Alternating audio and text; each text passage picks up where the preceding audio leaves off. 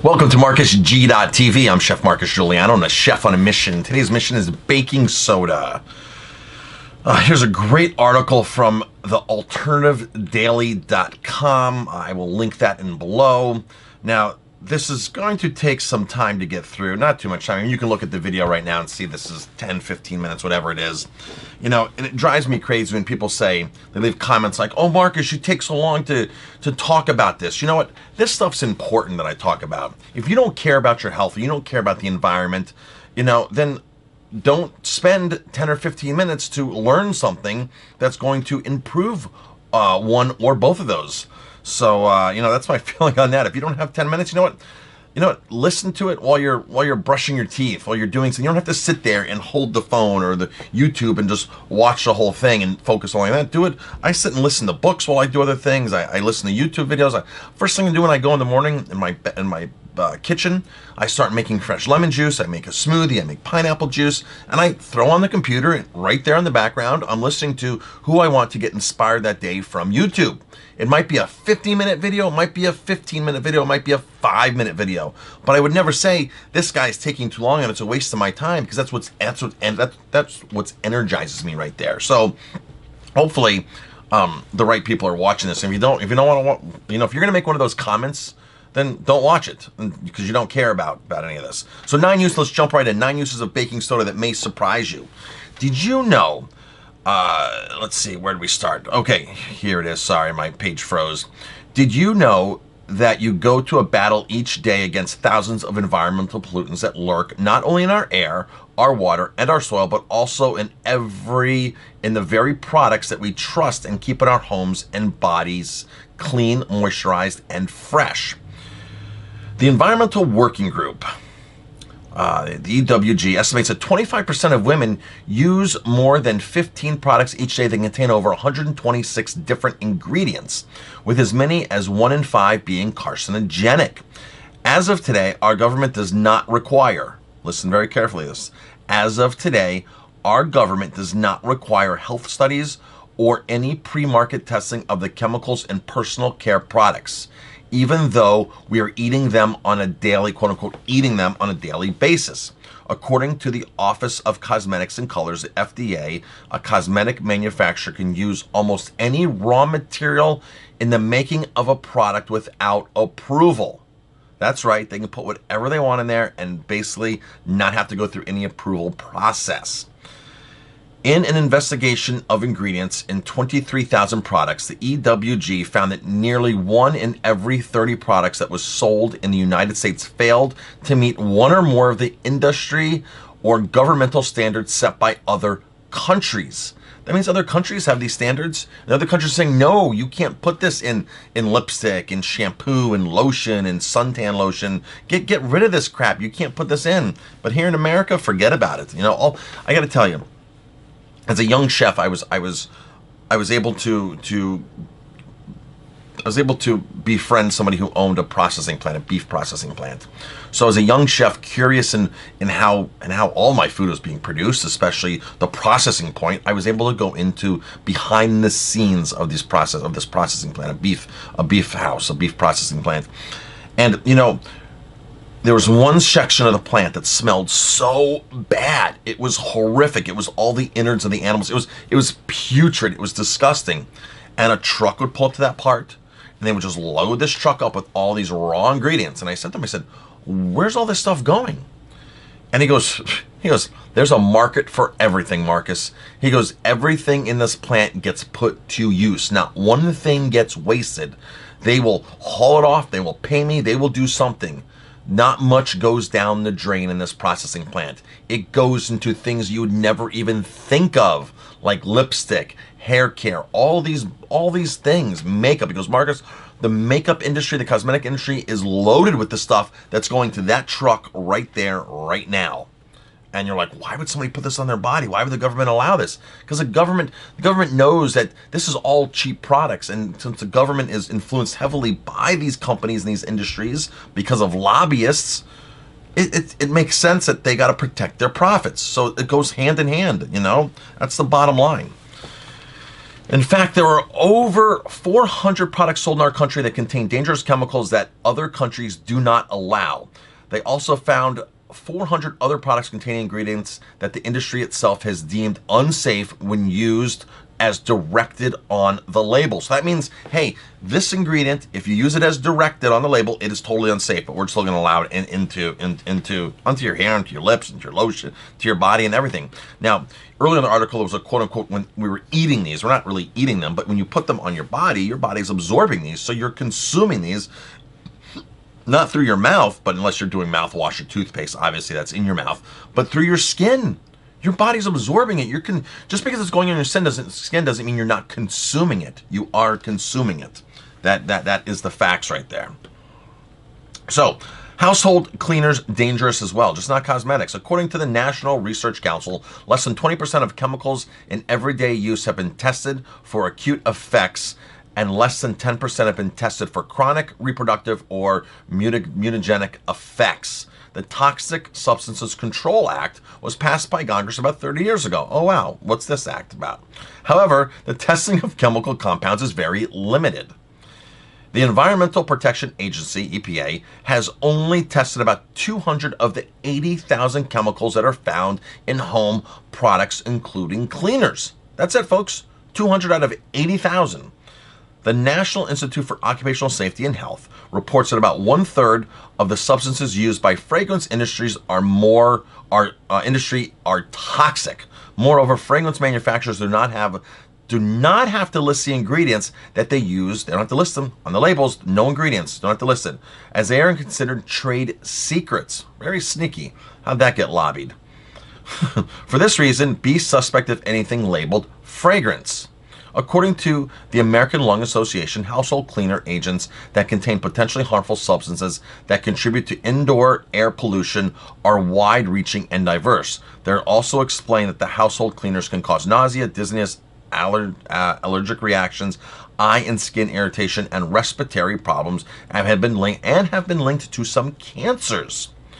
A number of studies, including research published by the Washington Toxic Coalition, states that many conventional cleaning products may irritate the lungs, burn the eyes and skin, worsen asthma symptoms, and even cause death. Statistics compiled by the American Association of Poison Control Centers have found that 1.25 million children under age 6 are unintentionally poisoned every year by common household products.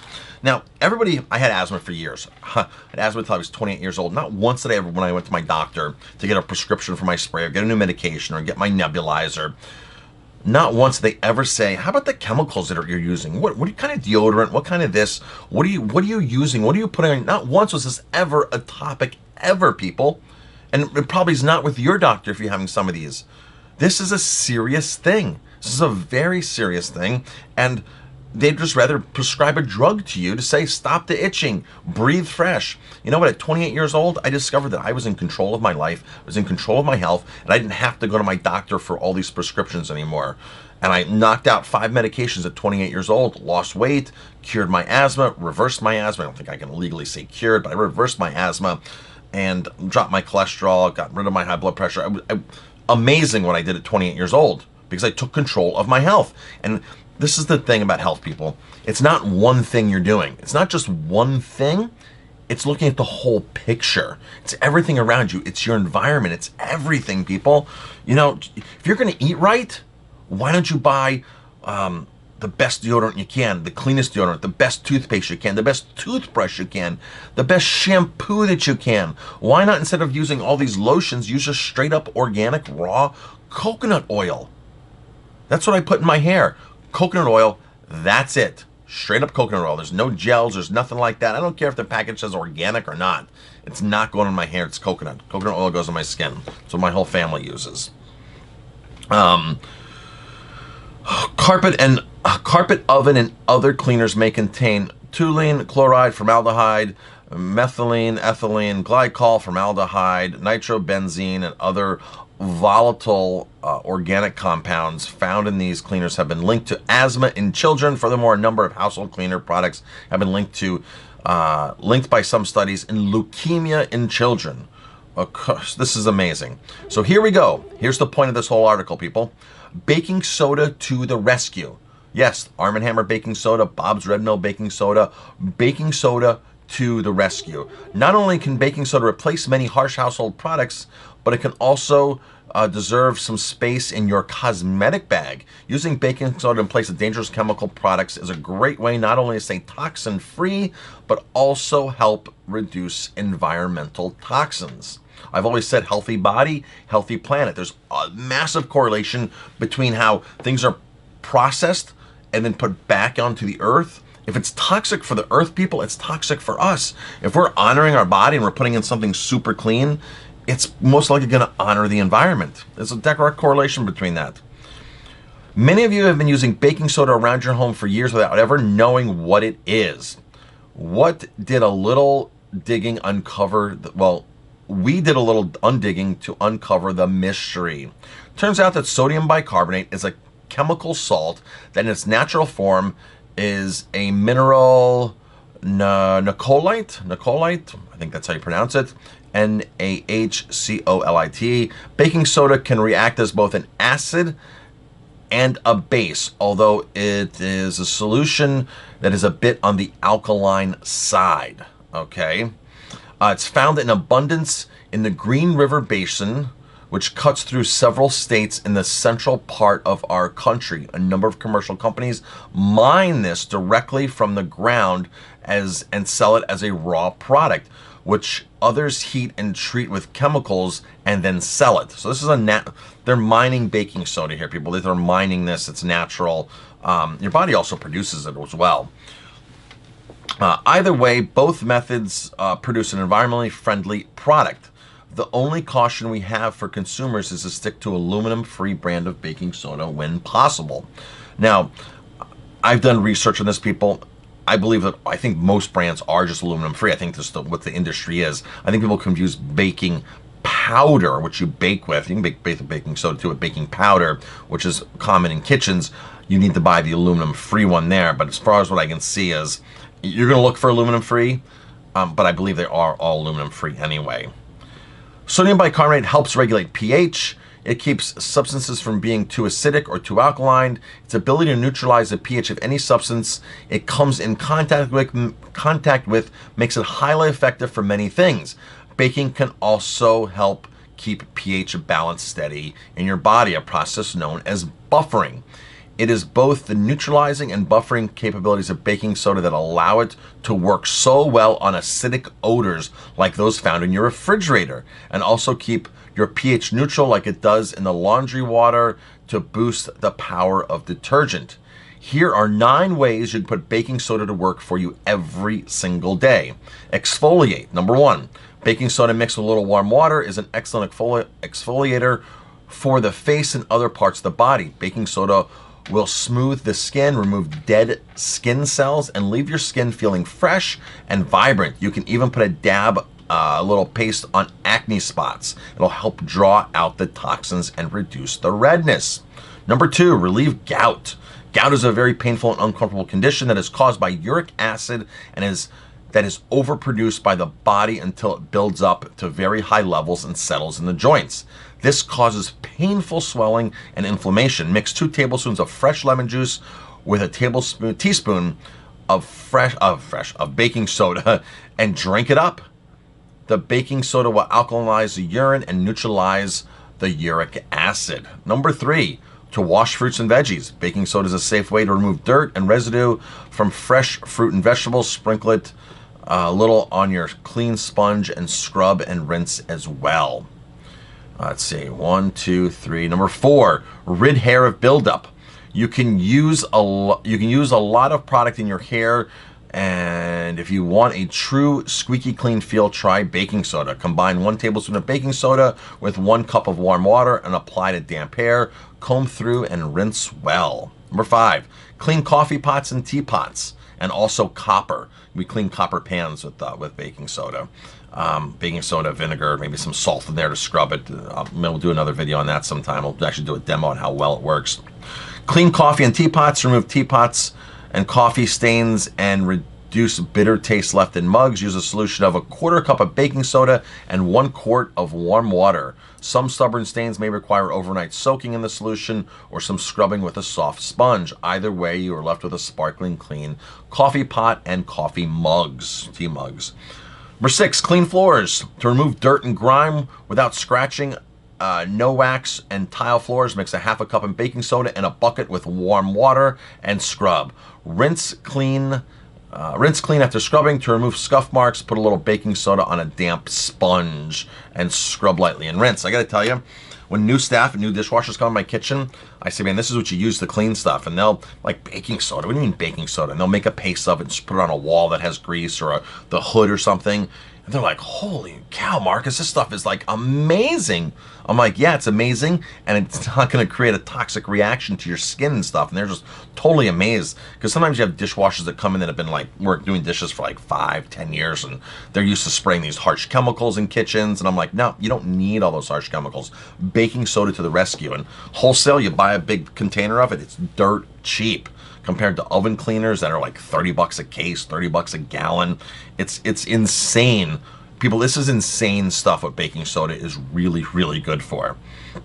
Deodorized drains. Nothing neutralizes odors better than baking soda. To keep your tub and sink drains smelling fresh, pour 1/2 cup of baking soda down the drain while running some warm tap water down the drain. You can also pour some right down your garbage disposal and run some warm water while running your disposal. Add a little baking soda to your dishwashing detergent to help fight stubborn stains and bacteria. Number 8, ease itching and swelling. Skip the commercial creams and lotions. Try baking soda for your itchy or irritated skin. You can ease uncomfortable itchiness and swelling from poison ivy or poison oak, as well as bug bites, with a little baking soda. Make a paste with a little baking soda and water and apply to the irritated area. This will work for the bee stings and chicken pox as well, if anybody gets chicken pox anymore. There's a vaccine out there that has slowed or reduced the cases of chicken pox. Number 9, car cleaner. Why pay a whole lot of money for a variety of different products to clean your car when all you need is a box of baking soda?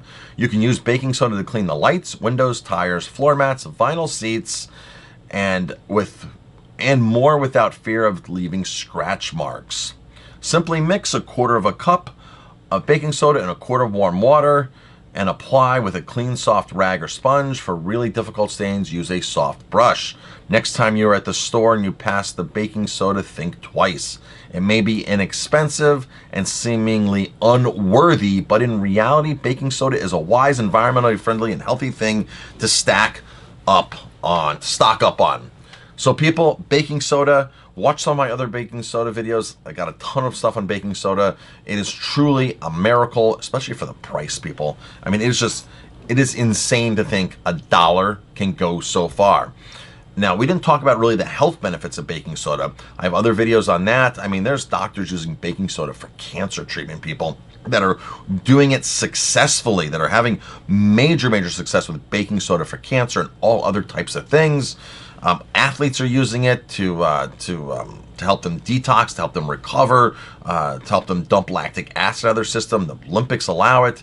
They used to do it in horse racing, but you know what happened was the horse trainers were pouring so much baking soda into the horse that it wasn't being regulated, so they had to stop that altogether. But there's a lot of research, and there's a lot of people that swear by baking soda. And especially marathon runners, baking soda does phenomenal for that. A little before, maybe a little after the run. And all you need, go to some of my other videos, I'll try to link them here. Basically a teaspoon of water and teaspoon of baking soda and a pint of water. Mix it up, let it settle, and down it. I like to do it on an empty stomach. It's great for acid reflux, for indigestion, bad digestion.